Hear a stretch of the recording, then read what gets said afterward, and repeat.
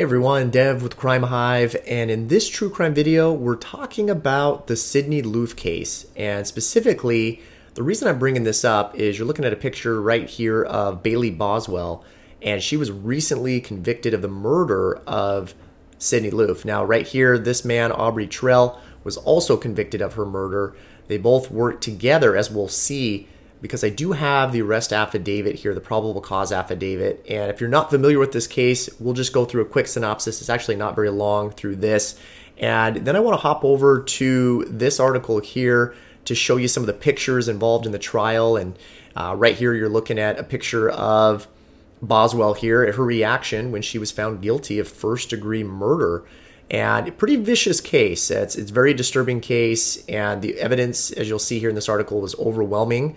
So we're going to talk about, if you're not familiar, just how this came about and why she's looking at potentially a death, looking at death. I mean, she could be the first woman in Nebraska history to be facing the death penalty. So pretty severe here. So again, I'll go back to the affidavit here. So this really starts with a phone call on the 15th of November. This case really begins. That's when we learn the incident really happens. But on November 16th, 2017, the Lincoln Police Department get a phone call of a missing person. Ended up being Sydney Loofe, and she was reported missing. Her coworker saw her leave her job on the 15th, on the evening of the 15th, 2017. Failed to show up the next day. Her mother, Susan Loofe, reports her missing. And it begins this missing person case. So during the investigation, police learn that Bailey Boswell had been in the company of Sydney. So they start to piece this together, and they learn that Bailey had Sydney over at her apartment on the 15th of November. So and this all takes place in Wilbur County area, and then they talk about how she lived with Aubrey Trail, who we'll find out comes into play in this case. So during the investigation, they learned from phone records that Sydney Loofe's cell phone was at the tower near the apartment where Bailey lived. So about 8:31 p.m. And then what's interesting is there's no more activity on her cell phone from there. So police have enough information to get a search warrant at this point, and they serve the search warrant in the basement apartment where Bailey and Aubrey live. And so as they're doing the search warrant, the landlord who lives upstairs reports this strong odor of bleach. Okay, and it's interesting that, and the reason I want to mention this here, the strong odor of bleach. There's so many cases involving bleach, chlorine.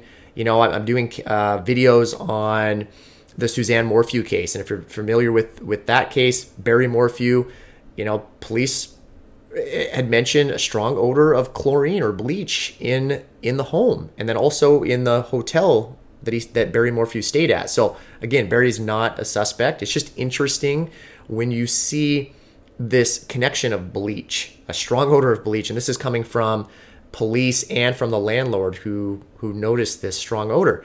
So what happens is police start looking at the walls of the apartment. They see that it looked like it had been wiped down as an effort to clean it. The fans were actually running. Police actually took pictures of the apartment, and the fan was running at the time that they were serving the search warrant. So it was pretty suspicious from the beginning. And then we learn that Boswell and Trail were gone. They apparently had left, and they were on the run. They were traveling through, Nebraska, Iowa, Missouri. And then finally, on November 30th of 2017, they were located at a hotel in Missouri. So they were detained, and then they go on to get more information in this case after they were detained. And so what we start to learn from there is a couple things. December 4th was a notable date. December 4th, 2017. That's when the partial remains of Sydney were discovered. And more remains were discovered the next day on December 5th. So they learned she was dismembered. I mean, there were parts of her body scattered all over in garbage bags. Specifically, there were 13 garbage bags, black garbage bags, that were just scattered all around around ditches and just various areas within Clay County, Nebraska. And then they learned that the cell phone of Bailey Boswell was used to access her Tinder account under the name of Audrey. All right, she used the name Audrey during the afternoon of November 16th, 2017, was in that close proximity to the area where the remains were discovered. So again, I talk about this all the time. Phones are just, the technology is getting so good, and police are able to really pinpoint precise locations where bodies are located, where people were during a certain specific point in time in relation to evidence, and they're able to utilize all this in the courts. And we'll see, and I'll show you some of the pictures of some of that evidence as we do it. So this isn't very long. Again, a couple things that I wanted to point out though. As investigators are investigating this case, they did obtain security footage from Home Depot. This is where they see, and this is where the pre-planning really comes in. The police realized there was pre-planning involved, because on November 15th, which was, remember, you've got Sydney, she was at work, she left work on the evening of the 15th. Well, on the morning of the 15th, you have Bailey and Trail going to this Home Depot at about 10:35 in the morning. They're buying tools and supplies. Specifically, yeah, we're talking about, I've got a picture of some of these here. So you've got these snips here. They're buying those. They're buying a hacksaw. They're buying, another thing that was interesting is they see Boswell go to another place, and she buys this, and this isn't the exact one. This is just to show you a picture, but she buys this hand cranked meat grinder. It's a hand manual meat grinder, and so I pulled up a few pictures of this, and so it's just pretty odd and disturbing that she's purchasing these items. So specifically, it says, if it mentions it in there, I'll see if I can tell you, but it's going to be in the other article that we have that I'll show you. But we learned that Sydney was alive during this time, and they're purchasing all these items. They're pre-planning it. We learned later on that it appears Trail was potentially involved in this dark witchcraft, satanic cults, what have you. I'm not sure exactly what he was into, but there was talk of him wanting to sacrifice someone and kill someone on a full moon, and to really kill someone to get more power, to get more witchcraft power. And I'm not going to go into full details on that. There's a lot with this case, but I just wanted to give you the synopsis of what we've learned up to this point that led to these sentences that are going through the courts right now. So what we learned from there, the autopsy was done. They learned that Sydney was strangled. She was actually strangled, and Aubrey Trail actually admitted, he acknowledged that he had strangled her to death with an extension cord. So this is all in the affidavit. And then he goes on to say that Boswell assisted in cleaning up the crime scene and then disposing of Sydney's body. So that's really, it was a pretty short arrest affidavit, if you will. And then I'll go and cover a couple more details from this article here, just to show you a few of the pictures here as we go through. So again, there's her reaction. This is Boswell's reaction to her sentence. And then as we go through, they got quite a few pictures here. This is Aubrey Trail this was when he was actually getting sentenced, and he was sentenced last year. So they're still waiting to decide what his sentence hearing is going to be, and that's in December. But this is when he was wheeled in, and I'll just show this real quick here.